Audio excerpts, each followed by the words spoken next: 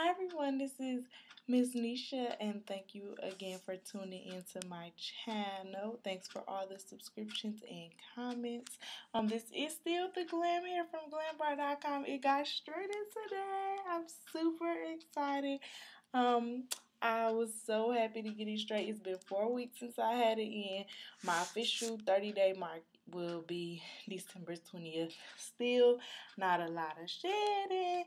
I was so happy to see it so straight and pretty. I let somebody else do it. Shout out to Brandy at Empire Beauty. She straightened it for me because I'm very horrible at straightening. Like, I can't get to the roots like I need to, and then people be talking about me, so I went and got it done. But shout out to Brandy, and thank you very much for straightening it. I really love it. I'm going to try to flexi ride it tonight and make a video about that, but I just wanted to do a quick check-in.